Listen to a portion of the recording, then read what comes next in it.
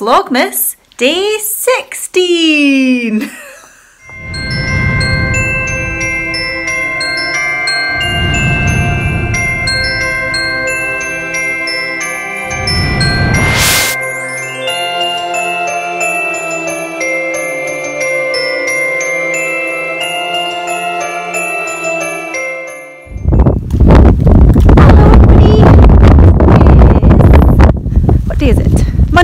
Monday. It's Monday and it is still bitterly cold up here. We've totally avoided the snow, but I think because it's actually been too cold, it hit -10 last night, and it doesn't normally get that cold here, so we've all been taken aback by it and giving it, oh my gosh, it's so cold, every 5 minutes. So anyway, hi horsies! Hello Gigi's! You saying hi? Horses are in today on account of the fact that we could not keep the waters unfrozen in the fields, and obviously we want to avoid any colic or anything like that. So they are all inside. Say hello, Bobby. And I think they're quite happy about it as long as they've got plenty of haylage and hello. Oh, you're bringing me in for a cuddle. You're a good boy. Then they're quite happy. So it's about lunchtime. I have just made myself some pizza, but I left it in the oven for too long and it was just past the perfect stage, unfortunately. However, I ate it anyway. And I'm going to top all these guys up and make sure they've got enough for the afternoon. So that's fine, that's them all sorted, they're all topped up and they'll be happy for another couple of hours.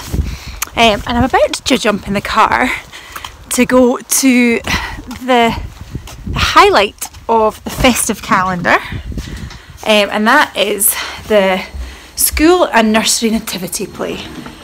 So I'm excited to see that. Cora is going to be, she is a curious sheep. I don't know how many curious sheep there are, or indeed how many sheep there are. There may be different categories of sheep, I'm not sure. Callan is a camel, which he's not very happy about, I think is fair to say. However, it was the dress rehearsal this morning and we made a deal that he would do the dress rehearsal, and if he still really didn't want to be a sheep, then he didn't have to do it at all and he could sit with me in the audience instead. So I'll find out when I get to school how that went this morning. But yeah, really excited to go and see them do their thing. Sorry, I'm just removing all the haylage from my boot before jumping in the car to go and pretend I'm a normal mum like the others. Although saying that, we're quite a rural community out here and a lot of the mums are sort of from farming families and things like that, so it's not uncommon for multiple mums to turn up in horsey gear or outdoors clothes or whatever, so muddy welly boots and all that, so it's not too bad. It's not like I live in the city centre and people expect you to look all glam. So yeah, a way to do that just now. I probably can't record in there, so you can decide whether or not that's a blessing or not, but we'll head along there anyway. See, for those of you who saw, was it in a vlog? I think it was in the vlog where we were going on a Christmas night out. I got my hair stuck in the chandelier. So this is the chandelier. It's not that grand, it's just from John Lewis. It sounded far more grand than it was. But yeah, I'm just washing my hands there just now. And my bubble hat's hitting it too. Now I'm not tall, I'm about 5'4". So yeah, perhaps it's not the most ideal location for the light. I've been told this before by a tall person, and I dismissed it as in it's not a problem for me, but it might be a problem. Thought I'd show you my wreath. We go to the same place every year. It's the Rose Garden, I want to say, up in Perth. It's the Rose House. The Rose House up in Perth. Lovely Audrey who works there does such a beautiful job. So yeah, we get our wreaths there every year, and I really need to get it on my door. It's really a Chris job. I'm not really quite sure. We normally have some sort of ribbon contraption that we create to tie it to the door, but yeah, it's looking absolutely gorgeous. and well worth going to visit her if you're local. And it smells amazing.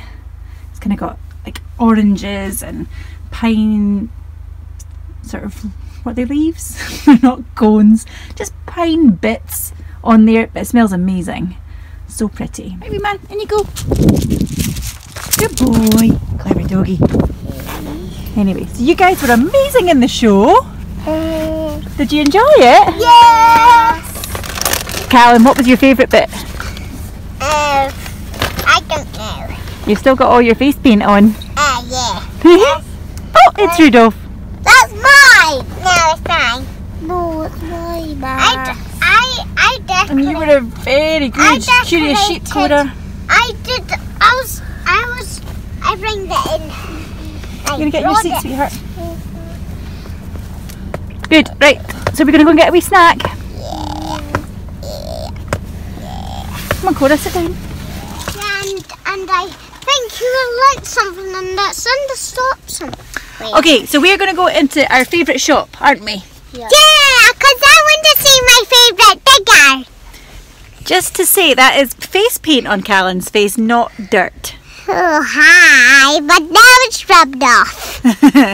So we're going into the range to pick up some arts and craftsy kind of stuff so we can make some Christmas decorations and things, eh? Yeah, and it's raining outside. I don't think it is. I think we're good. Right, come on, let's go and find Grandma and Grandad. Yes. It used to rain a long time ago. What does Cora want to see? Well, I've got a book full of art things. Exactly. So we need some bits and bobs to make our thing, don't we? Right, come on then, guys. Let's go Oh, and come on, Betty. Betty in the road. The snowman is down. Why is that down? Right, we're going. Come on, Pops. Come on then, Carolyn. I don't think that is a doggy sledge. I think it's got something to do with cats. What is it for? I think cats like to scratch their paws on it. What can we get for Ken Robinson? What do you think he would like? I don't know.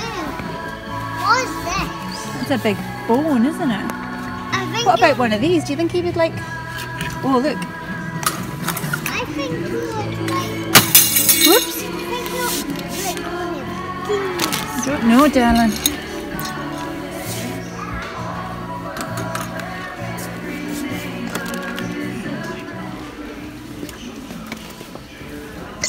We get him some treats as well because he's got a couple of toys. He's got a mat for his bowls. I think you would like one of these. They're called funny chaps. You want to get one of them? Yeah, they're called funny chaps. Okay. And did he get him a white face because he's got a white face? What do you think, guys? Should we get a white one? Yeah, because he is right. Yeah. Okay. Put that one back then.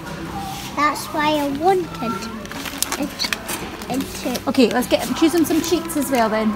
Okay. Okay. Because you've got to have treats on Christmas. Oh, I don't want you? to have. I want to have it. So we could get him a box of bones or something. Oh, I'll get him a box of bones. I always wanted to do this. Okay, that's quite a lot of Christmas presents, isn't it? Yeah. Do you think he'll like all of that? Yeah, should we?